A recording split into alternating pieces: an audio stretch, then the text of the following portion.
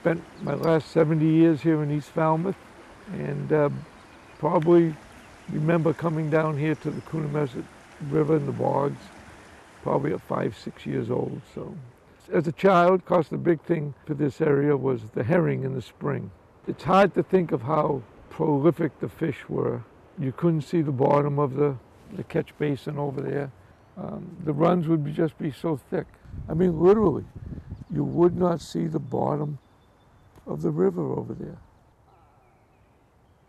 There used to be 1 million herring in the Coonamessett River.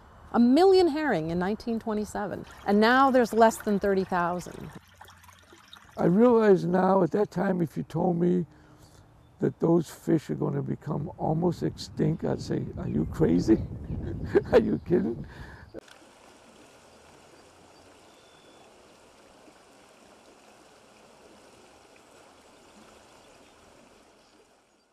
So what happened to this fish run through the centuries? From the 1700s on, it was dammed up as an industrial river.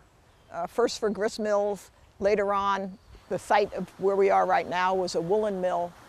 And so these are blockages for the river. After the mill industry moved elsewhere for various reasons, this area in the late 1800s was turned into cranberry bogs. And one of the things about growing cranberries that was discovered here on the Cape is that cranberries grow better when you keep sanding the bog platforms so the plants themselves aren't buried into the water, they're above the water. Sand moves into the river bottom, makes the river bottom wide and sandy, and from the point of view of a fish trying to get upriver, you're easily spotted by predators from above. It also makes it shallow with no shade on the side, and it increases the temperature of the river. There was concern in the late 1990s and first decade of the 2000s with the decline in the number of herring. And a group was formed, the Coonamessett River Trust, who were concerned with trying to restore this as an active fish run. The Coonamessett River Restoration Project is unique in the state of Massachusetts. It has brought together many different organizations with a variety of interests, but all focused on returning health to the Coonamessett River. My vision and the CRT's vision are to create a river that's very well connected to its surrounding lands. Those lands have been in cranberry farming for more than 100 years. DER's goals for the project are to restore the natural river and floodplain processes along the Coonamessett River. It is expected to increase the numbers of river herring that return here every spring.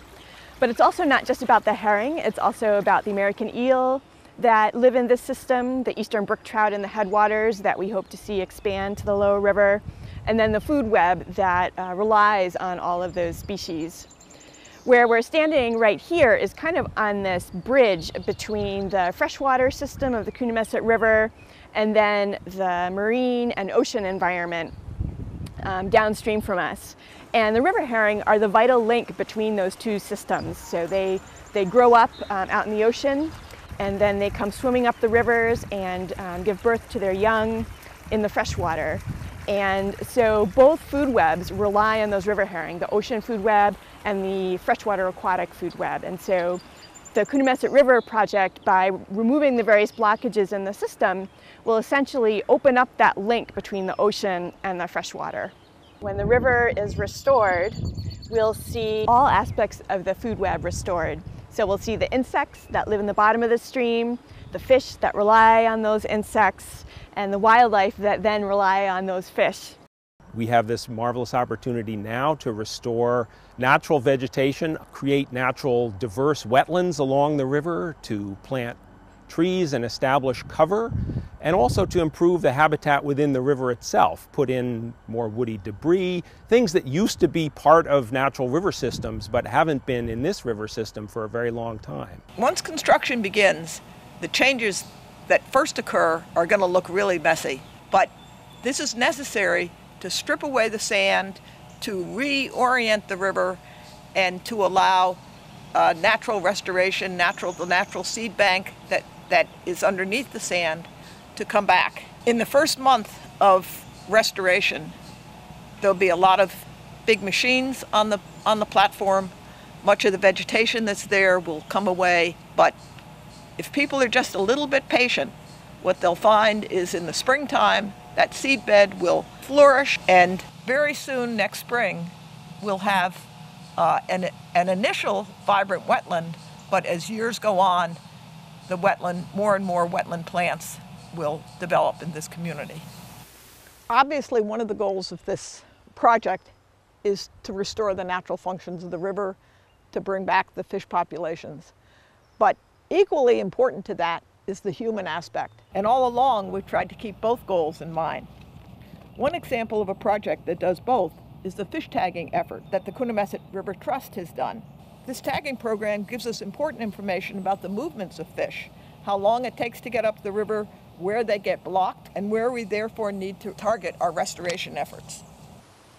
The tagging also serves as a way to reach the public, so we let them adopt a fish. That's part of what's really cool about it, is a lot of kids in town get to adopt their own herring.